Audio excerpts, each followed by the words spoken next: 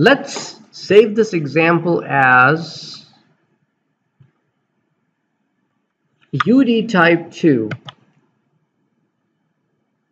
And what we will accomplish in this example is how you can declare a template with more than one types. So I have T and U to be two separate types. Okay?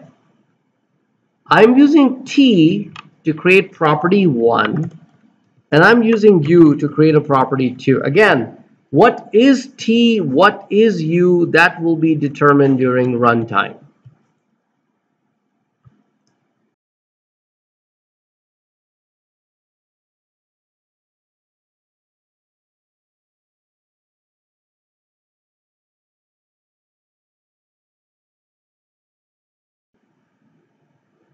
And we will have more than one getters. So copy the existing getter and paste that, and just make some minor changes.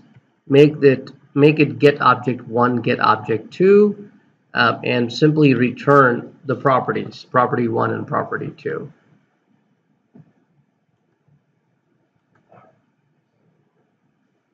And then you have to,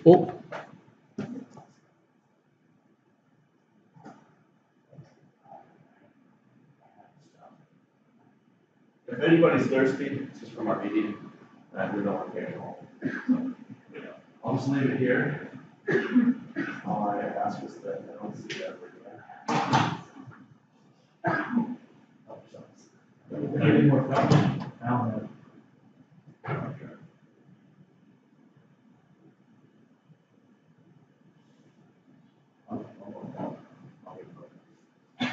or somebody can just drink the Mountain Dew directly. We remembered. Okay. So here we got get object 1 of type T, because that's what the return type of property 1 is. And get object 2 is U, because that's what the return type for property 2 is.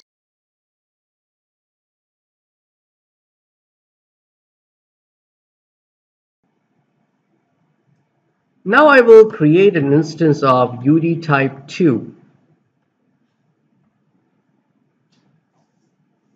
The UD type 2 instance that I'm creating is such that the first parameter is of type string. The second parameter is of type integer. So the T for this call will be a string, and the U for this call will be an integer.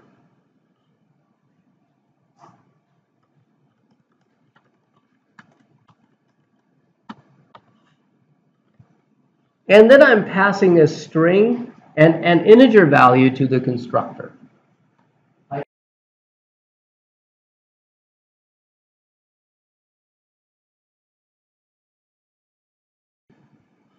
Line 25, instead of calling it an int object in line 24, I'm now going to call this one CRS, course object. So now I can make some meaningful context here. Course name, CRS object dot get object 1.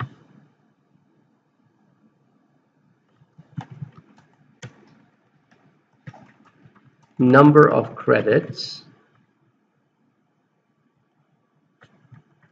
course object dot get object 2 credits.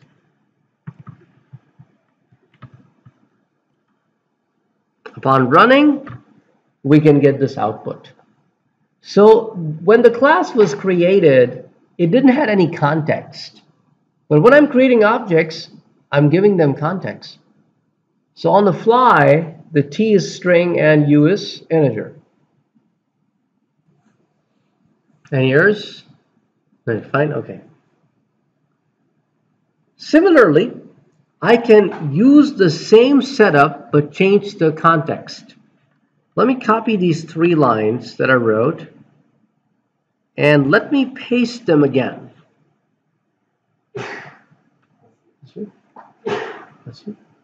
Now, instead of a string and an integer combination, I want to make an integer and a double combination.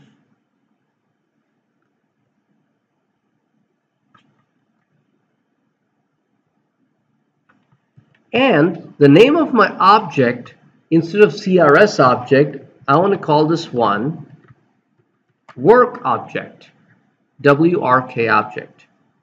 So the two parameters that I'm passing it are a work order number and the cost of doing the job. So I can now change the context in saying, okay, work order number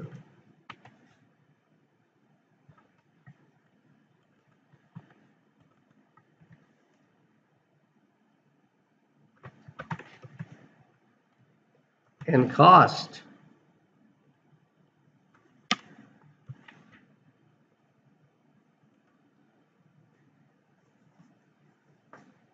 And as you can see, that without making any changes to the actual class, we just changed the context. The same class can now be used for a totally different purpose.